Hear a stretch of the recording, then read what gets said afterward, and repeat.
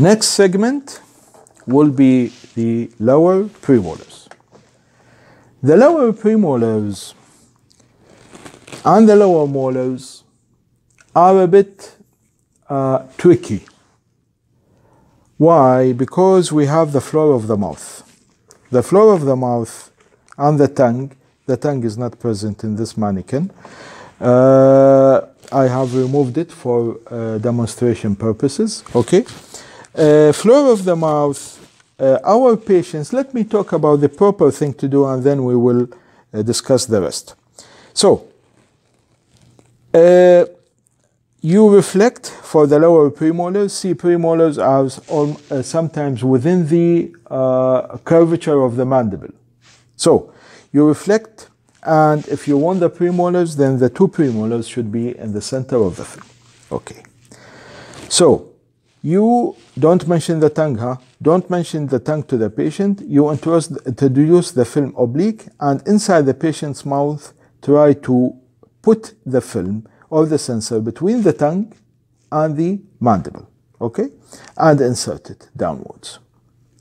Of course, the sensors are not flexible as this film. If it is in the film, it will follow the arch. But sensors are a bit, or they are hard plastic, so they cannot be bent. So you don't need to bend them. You just put the sensor in this direction. See, it forms like a triangle. It's not in the 1, 2, 3. Okay. But in doing so, I'm also keeping the 2 millimeters above the, let me just see, I'll support it.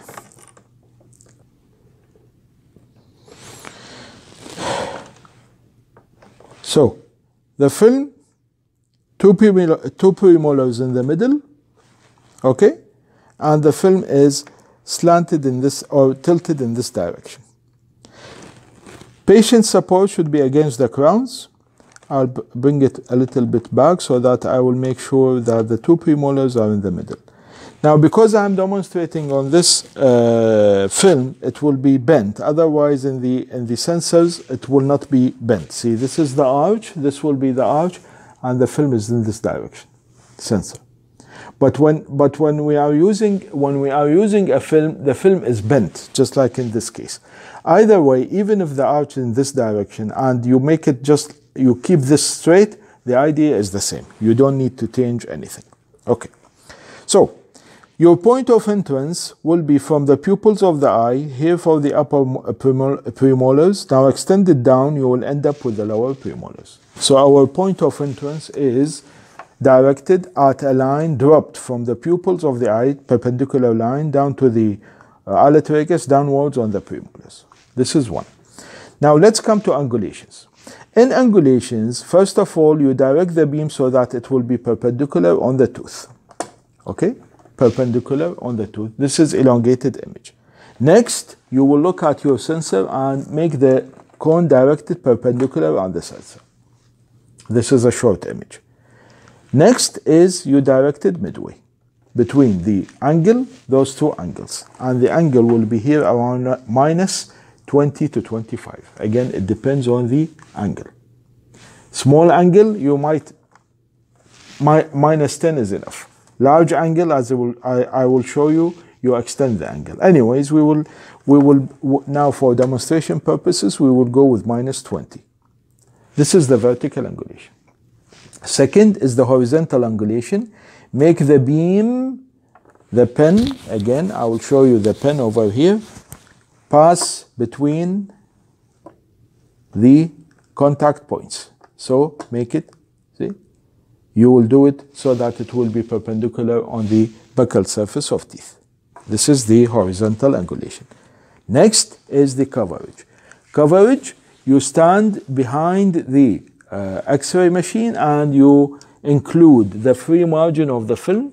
See, the free margin of the film within the cone. So this margin is now inside the rounded area of the cone. Done. Very simple. Vertical angulation, horizontal angulation. Now, the point of entrance, we know it, and the last is the coverage. And you make your exposure. Once the exposure is done, take this out, hold the film, and remove the film out.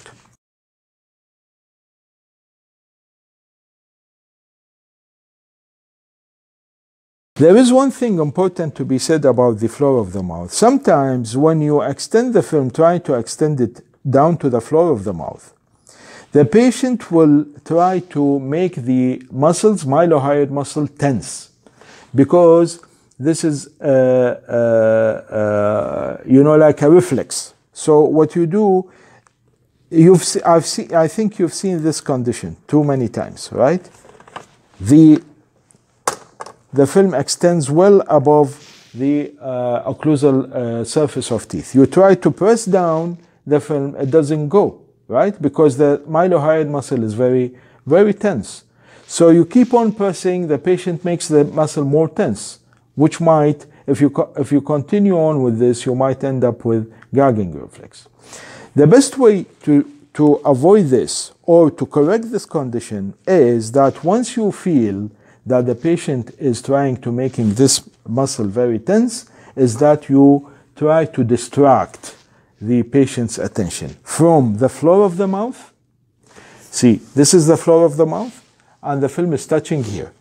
I want to distract the patient from this area of contact of the film so that I will make this muscle loose. How do we achieve this? Once you place the film and you feel that the patient is muscles is very tight, move your free hand finger and try to put it below, exactly on the area, exactly on the opposite of the area that is being made tense by the patient. You know what I mean? So if this is the mylohyoid and this is the film, and the patient is trying to make the film muscle is very tense, you move your fingers down from below, exactly underneath the film, and tell the patient, please make this loose. This works like magic. Once you tell him to make this loose, that you will see that the muscle will be very loose and the film might go down so that it goes even below the occlusal surfaces of teeth. Okay? So the key point is distraction from the contact between the margin of the film and the floor of the mouth down. By putting your fingers down, you will distract the patient so that he will not be, he will loosen that muscle immediately.